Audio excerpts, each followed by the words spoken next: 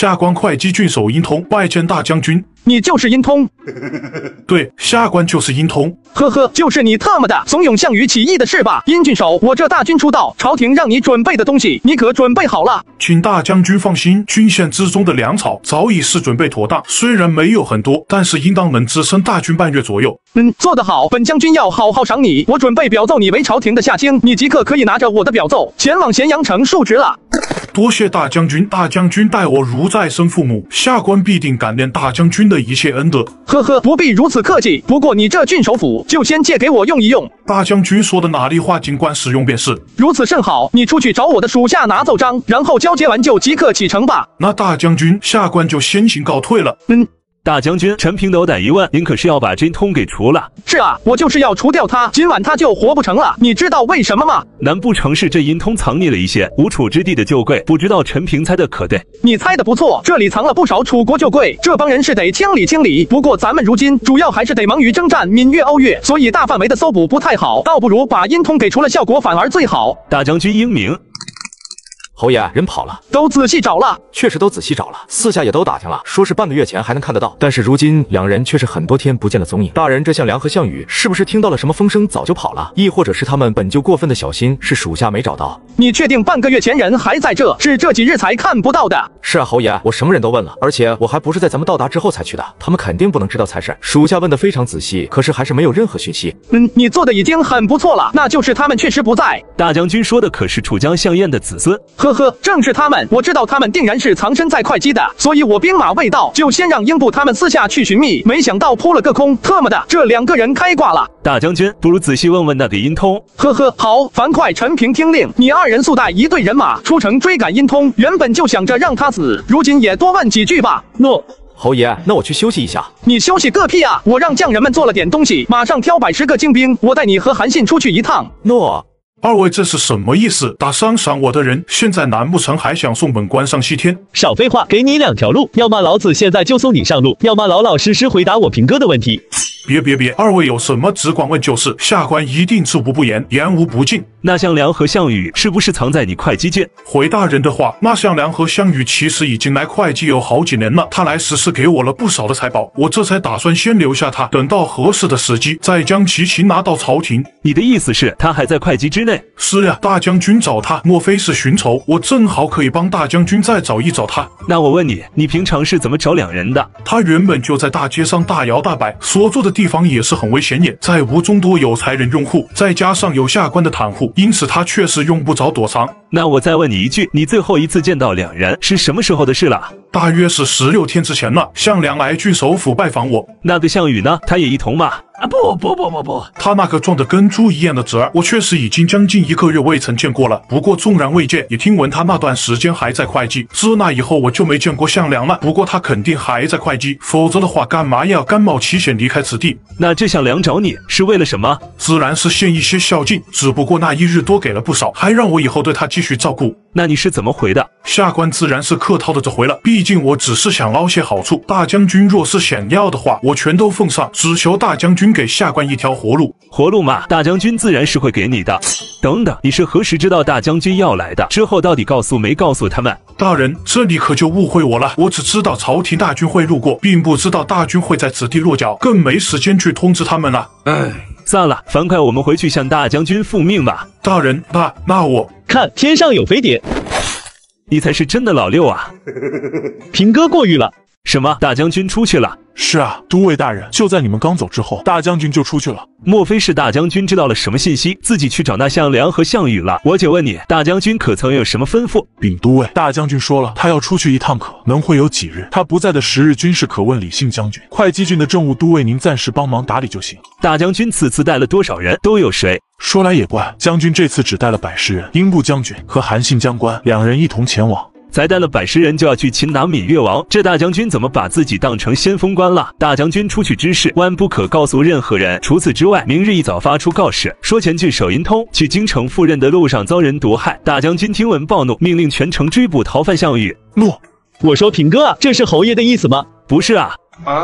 不是，那你还敢自专？我说你是不是傻？大将军留下的话不就是这么个意思吗？蠢材我且不会误了大将军的大事。那为何只是通缉一个项羽，不是还有个项梁吗？呵呵，说你蠢材，还真没冤枉你，你且自己想去吧。我得替侯爷好好的布置布置。这聪明人都喜欢话说一半不成，侯爷这出去怎么不带我一起走呢？留在这里陪个闷葫芦。此时正值黑夜，虾仁带着英布等人悄悄南下。侯爷，前方就要出了会稽郡了，天就要亮了，我们是否休整？不休整，继续南下，命令所有兵卒马匹衔枚而走，越过那个山头之后再做休息。诺。大将军，你这是什么玩意？居然能在数秒内取敌人首级？这玩意叫做狙击枪，耗费了本将军不少心血做出来的。虽然跟正版货比起来还是有点区别，但是就这么点距离，简直轻松拿捏。侯爷，那人嗝屁了。咱们继续往前走吧。等下遇到巡逻的人，下手要快，动作要轻，明白吧？大将军，我有一计，与其让我们一个个偷袭，不如这样。本虾果然没看错人，你小子阴招多得很啊！好，那就这么办吧。随后门口的守门兵看到韩信和英布扭打在一块，也是直接懵了。你们俩干什么呢？这么晚了不去巡逻，还打起来了。说你们呢，别打了，都给我停下，按住他们，看看是谁。住手！你们是谁？侯爷，全都搞定了。韩信，你这法子不错啊！哈哈，多谢侯爷夸奖。把他们俩的衣服扒了，换上他们的衣服，我带英布溜进去。韩信，你们就在外面负责接应。侯爷，不如这衣服也给我邮2套，末将也有点用。行，给你留2套。随即虾仁就带着英布换上了这些卫兵的衣服，悄咪咪地摸进山寨。侯爷，咱们不知道街头暗号啊，还大摇大摆的从正门进，万一露馅了怎么办？呵呵，小事一桩。这还小事一桩，没暗号，我们可就要暴露了。早知道的话，刚才在后山就该逼问出暗号是什么了。你慌鸡毛啊！看我的，喂，报上暗号。今晚打老虎。不错，大王说了，要小心有人从后山爬上来，神不知鬼不觉的把我们的守卫换了。那样的话，大王可就要严惩我们了。是吗？你就放100个心吧，我们守得安稳着呢。好家伙，侯爷这个大忽悠，之前都快把扶苏给忽悠瘸了，没想到这都能让你忽悠过去。你们看上面，上面什么玩意也没有啊。好大的月亮啊！守门嘛就得敬业一点。你说月亮有什么好看的？命都看没了。暗号：今晚打老虎。没错，过去吧。请问大王在吗？大王要找的宝贝，我们终于找到了。宝贝，大王正在里面。哦，在里面啊！卧槽，天上好大的太阳啊！啥太阳？特么的，你这智商有点堪忧啊！大晚上的有月亮也就算了，太阳你们都信？走，咱们进去抓人。诺。英布，给他点颜色瞧瞧。诺。你们是什么人？谁让你们进来的？呵呵，闽越王，不要这么激动嘛，我们是来和你交个朋友的。你们是谁？来人！英布。敬酒不吃吃罚酒，搞定收工，把人带出去。陛下昨日派人来信，特意来了会稽，本将军要给他一个大大的惊喜。诺。特么的，快把我们大王放下！来人呐，有人挟持大王。带上人去后山和英布他们会合。诺。就在这时，有个人朝人群喊了一声：“不好了，下面有大型的兵马冲上来了，满满的都是人啊！咱们的机关已经被触动了，大家快去阻挡秦人啊！”那特么不是韩信吗？大将军，末将来迟了。那些追兵都是你引走的。大将军英明，正是我干的。好不容易上来一次，岂能就这么走了？我带人摸到了他们山上的机关呢，偷袭了他们的防卫，斩断了山上的机关藤蔓，他们整个正面的机关估计都被触动了个七七八八了。你干得不错，回头好好赏你一个风。多谢大将军。咱们现在往悬崖边走，本将军带你们脱身。大将军，这是个什么玩意？怎么跟个背包一样？这玩意叫做降落伞，你们可相信我？信就好。我告诉你们，等下把这个东西背在身上，而后朝着前方纵身一跳，心里数10个数，比如1、2、3这般的速度，然后把这个绳头拉开，快到地上的时候就地打个滚，懂了吗？侯爷，我先试试。1、2、3开。大将军的东西果然非同凡响。好家伙，英布从这么高的悬崖跳下去，竟然没嗝屁。看到没？英布已经给你们做了一个示范了，只要按照我说的来做，你们都能活着回去。记住了，就近地面之时，再打个滚，不要径直站住，懂了吗？懂了。下去之后即刻离开远一点，去找我们的马匹，走得越远越好。等下都下去了，大家再重聚。侯爷，您可算回来了，俺在此地可是要被憋疯了。夜袭闽越这么好玩的事，您咋不带上俺呢？好个屁啊！你樊哙就不擅长这些偷鸡摸狗的事，英布把这个樊建给我关起来，也别让他死了。一会本将军就夜审闽越王。大将军如此是不是太过于辛苦了？呵呵，这算不上什么。英布，你带大家去好好休息吧，过几日咱们把旁边的瓯越也拿下。陈平啊，听说你这几日都在抓贼，自然是瞒不过侯爷的。项羽是没抓到，但是其余的贼子倒是被捅出来不少，如今不少已经下了大狱了。这项羽和项梁都是老油条，确实不好抓，不过踪影都寻觅不得，这还真有点奇怪了。大将军，陈平心中也有些困惑，因通说他也确实半个月没见过项梁了。项梁最后一次相见也是上门送礼以求呵护，似乎也无任何的事。哦，是吗？那项羽呢？项羽他1个月未见，但是期间也曾听闻了。不过在项梁之后，两人就像人间蒸发一样。究竟是谁这么牛逼，能让这俩人突然销声匿迹？算了，目前看来这俩人确实是不在会稽了。你做的不错，继续搞点声势出来，抓个几百人就差不多了。这些逆贼少了这些头头就老实了。那大将军，属下就先去休息了。你们且杀了我，我乃越王子孙，何惧之有？呵呵，闽越王何须如此啊？咱们请你来，不是为了羞辱你，是想找你好好的谈谈。你要说什么？劝我投降，那你就别想了。我闽越人誓死不降。呵呵，你想多了。其实我抓你来，不是为了让你投降，也不是为了灭了闽越。大秦也根本没有对闽越动兵的意思。那你找我过来，是特么为了什么？呵呵，没什么，就是想杀了你。你这个卑鄙的秦人，你们也就配干一些偷鸡摸狗的事。有种你把我放了，我们正大光明的打一场，我让你10万秦兵，照样也拿不下我闽越之地。呵呵，我干嘛要10万大军猛攻闽越？又干嘛要把你放了？在何须什么正大光明？你卑鄙无耻！你们中原人都是这般的鼠辈。你把老子放了，我能杀到你咸阳老家，你信不信？骂得好啊！可惜我不会上你的套，更不会放了你。本家对闽越没有多大兴趣，只不过是要杀了你而已。谁叫你是闽越王呢？既如此，那就动手吧。你急个鸡毛啊！在杀你之前呢，我还想再告诉你一些话，我得让你做个明白鬼啊！有屁快放！爽快！你死后，我便会班师回朝。5年后，我还会再来一次。到那时，新的闽越王，我照样会抓来处死。你懂我意思吧？你敢？你别激动啊！今日我既然能从悬崖上去，5年后说不定我还能从天而降呢。其实这是我与大秦陛下的一个赌约，我能动用区区100人就能把闽越王抓来。陛下不信，说我要是能做到，那就给我封侯啊！我如今不是做到了，你说5年后我再来一次，那不得封王啊？呵呵，你可真是歹毒啊！不过我人好，给你个机会，你可以写一封信，让他们好好的防备防备。5年之后，看我是如何把新的闽越王给抓到的。这定然是你的阴谋，你休想得逞。呵呵，我想做什么也都告诉你了。既然你不相信，那就5年后让我轻松取下你儿子的狗头吧。来人，拉出去砍了吧。等等，成王败寇没什么好说的，可你真会替我送信。呵呵，像我这种不要脸的人，发誓有用吗？不过你放心，毕竟是你的遗言，信我一定会送。随即闽越王就将遗言写完，交给了虾仁。呵呵，传位给2王子，看来你是想让他先去陪你啊。你说的要帮我把书信送到，那当然了，不过这好事做到底，我再帮你多送几封。你说什么？哦，没什么啊，我说我帮你多送几封，你又不止一个儿子，我让他们全都当闽越王可好？你究竟要做什么？做什么你就没必要知道了。不过我可以告诉你的是，除了那句我会帮你送信之外，刚才其他的话全都是骗你的，目的嘛，自然是为了得到你的字迹。你个死骗子，我要杀了你！呵呵，你已经没用了，不过我还是慈悲的，给你1条命，就看你能不能活到那个时候了。来人，把他关起来。诸位，昨晚收到陛下密令，命我们早日拿下瓯越。现在本将军来布置一下战术。瓯越的地形易守难攻，咱们得来个围点打援。大将军的意思可是围魏救赵？都差不多。这前往瓯越王所在的山头有3条路，我给你们3路军，每人负责埋伏1路。第1路，英布你带1万人，伏击天台山东北方向的援兵。侯爷放心，我让他们一个都跑不了。好，韩信，这西南方向的增援人马可能最多，但是我还是只给你1万兵马，你也要尽量给我伏杀个干净。大将军放心，1万足矣。樊哙、陈平，你俩一起，我给你俩也是1万人马，伏击东南方向的援兵。侯爷，怎么轮到我就加了个人啊？这陈平也不能打仗，我自己足够了。呵呵，我让陈平盯着你，别杀得兴起了，耽误了大事。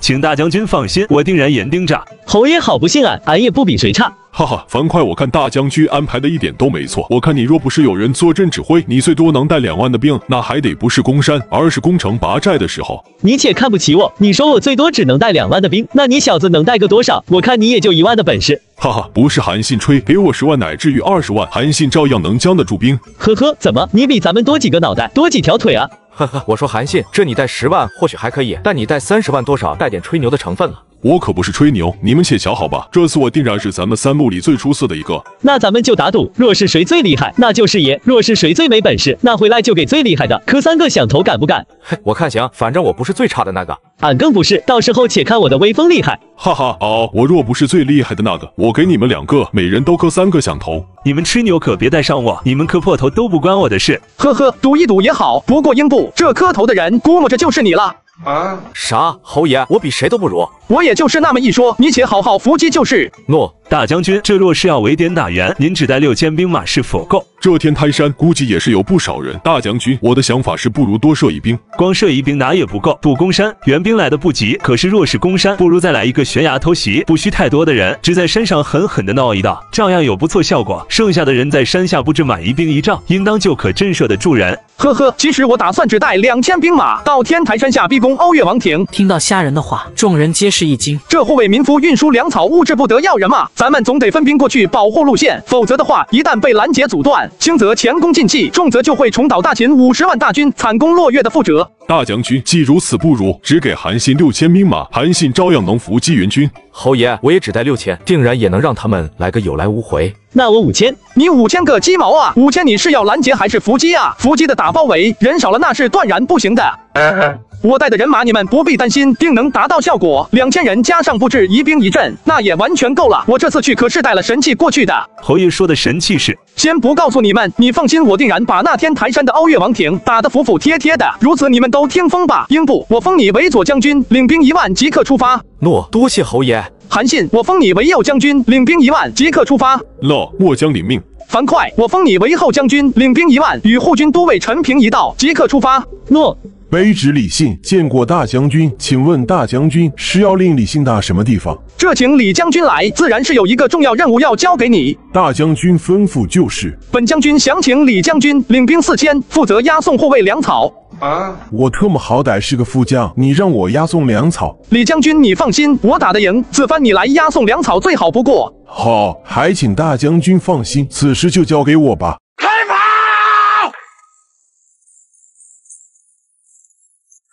卧槽啊！什么情况？这山上地震了！大王，不好了，我们山下的弟兄们都嗝屁了。你们他娘的不是在山下驻防着吗？莫不是有人冲上来了？大王，人倒是没见到一个，但是天上突然落下来几块石头，落地就轰的一声，我们有人直接被砸的人都没了。特么你们肾虚吧？石头都能把你们砸死啊！谁扔的石头知道吗？不知道啊，大王，不知道哪个狗娘养的，扔了什么石头，落地就砸了个大坑，腾的一下，我们就被砸的只剩下半条命了。特么你们把本王当傻子是不是？就一个脑袋那么大的石头，能砸出一个大坑来？大王，我们确实没有说谎，也没看错啊，确实只是那么小一个石头，他就直接砸出坑来了。那你们几个是脑袋挤到一块了，还能一下子全被砸死啊？不是啊，大王，我们站得挺远的，是那石头怪得很，落地之后砰的一下，碎成了好多小石头，我们不少人就全都被那小石头给砸伤了，那中间的几个毛都没剩下。看来这大炮威力不小啊，直接把瓯越人炸死了一大半。樊哙，给本将军继续轰。诺。你特么在放屁！我看就是你们自己弄破了那机关，然后找了个由头来骗本王。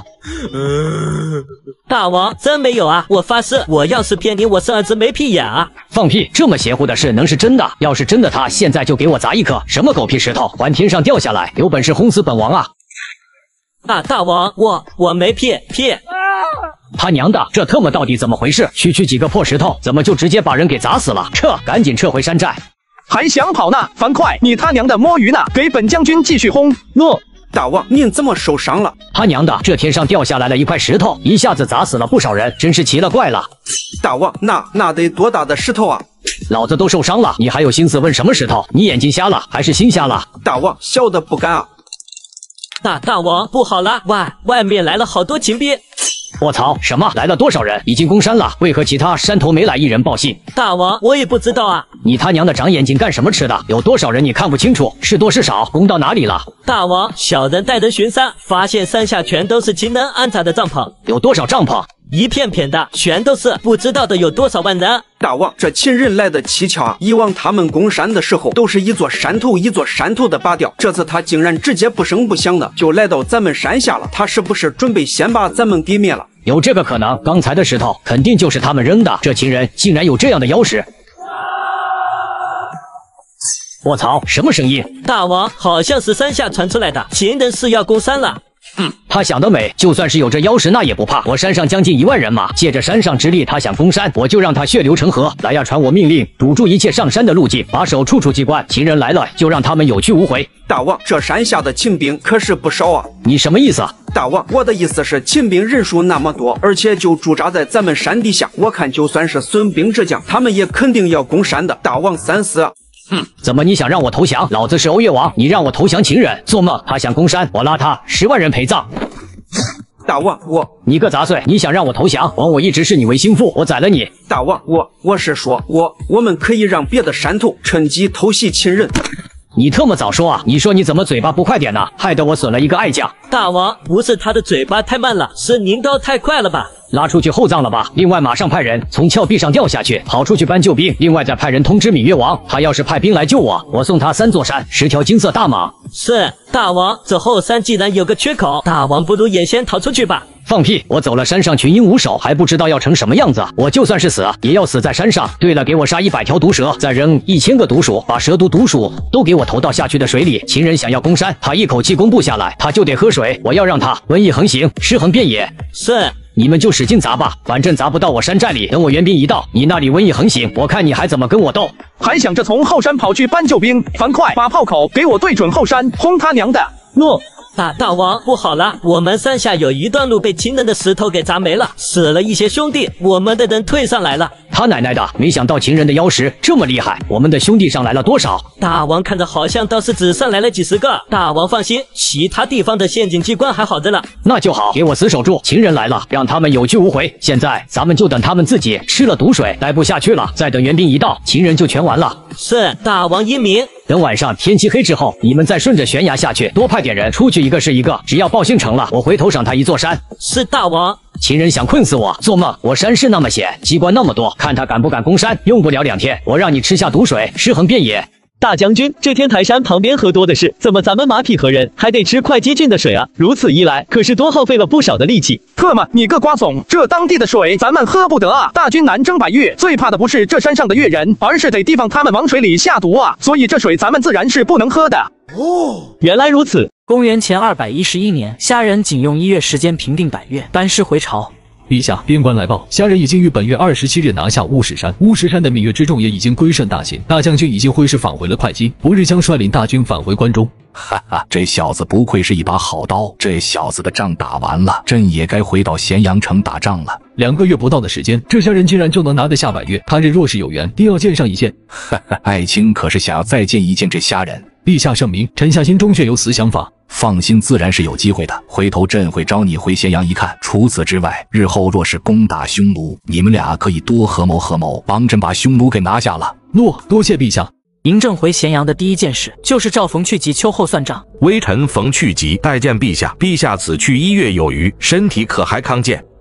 朕倒是还好得很，不过这塞北的风果然是大，朕差点就没承受住。冯相，不知道这咸阳的风是大是小，你过得如何呀？承蒙陛下关切，大公子和朝政一切都好，臣下深受陛下恩惠，自然尽心尽力，不敢有丝毫的怠慢。哦，是吗？这虾仁的大军即将凯旋归来，你可知道？有陛下的庇护，想必长安侯定然能旗开得胜。哈哈，想必现在都快到了三川郡了。陛下，可是长安侯给陛下奏报了？哈哈，是啊，前些10日朕就接到了他已经荡平2月，要拔营归来的奏报了。现在应该是要到三川郡了。臣下愚钝，若是长安侯能旗开得胜归来，那自然是最好。但若是长安侯为了一个赌约，肯定留了个烂摊子没弄好，那这怎么能算他赢呢？冯相说的有理，反正他也要归来了，到时候当面对质一下。若是不行，朕定然是要责罚他。陛下圣明。对了，朕离开的这一段时间，朝廷的经商筹备运转的如何？禀陛下，经商之事，微臣与李相多多合谋，一切都还平稳。是吗？朕怎么听说这不少的权贵大臣们似乎比朕在的时候都更忙碌啊？陛下圣明，大臣们生怕耽误了陛下的经商大计，故而就比之前更为忙碌了。怕是都忙着填自己家的腰包口袋吧？陛下，这当是不能吧？冯香是不知道啊，还是知道啊？朕听闻你堂堂冯香竟然也私下里购置了一点的产业，这朕就很是不懂了。冯香是要购置，还是不敢购置？微臣有罪，微臣如此，是有些私心的，请陛下严惩。你还算个明白人，不过也狡猾得很。臣下愚钝，自然是不敢真的给陛下添什么麻烦，但是这臣不这么做，也怕麻烦太多。此番你做的不错，朕不会苛责你什么。不过朕既然把你叫来了，那就看你表现了。陛下，这要不然就交给李香来办吧，他素来也是忠心耿耿，他更合适啊。李斯不行，他从政向来不错，但是经商的事他还是有些不了解的。这事情唯有你们叔侄二人更为了解执掌，你们都是朕的股肱，不会看着朝廷的产业都人他人中宝丝囊了吧？陛下把如此大事都交给了臣，臣岂能推辞？不过这论起朝廷经商，长安侯更为擅长，到时候他出面自然更好啊。是吗？这倒也是，虾仁是比你更为擅长。对，陛下圣明。不行啊，朕突然想起来了，只怕是虾仁回来之后有一件大事要忙，他到时候没空啊。微臣愚钝，还请陛下圣训。他不是得催粮吗？足400万石粮食，也不知道他要催多久，所以这问责权贵的事还得冯相你来。陛下，这权贵们几次吐粮，如今已经是元气大伤了，再想让他们拿粮，确实艰难。况且他们对长安侯也多有埋怨，若是此时交给长安侯去办，势必会弄得满城风雨。这事还是微臣去办吧。冯香不愧是朕的好丞相，那此事就全交给你了。那请陛下放心，臣下是必为陛下肝脑涂地。儿臣扶苏见过父皇。吾儿啊，这1个多月在咸阳待得如何？禀父皇，朝廷倒是无什么大事。李相和冯香两人时刻对儿臣多有教诲，纵然偶尔有些争执，但也并无伤大碍，总算没有辜负父皇所托。没辜负就好。对了，你那平阳县如何了？儿臣正想禀告父皇，这平阳县多多少少都有些不顺畅。哦，是吗？这是为何？可能是儿臣对当地的民众多有宽仁，只可惜这平阳县中竟有不少落草盗贼，竟然无视官府招安，打家劫舍，搞得民众民不聊生。竟然还有这样的事！朕即刻发兵给你将其踏平了，如何？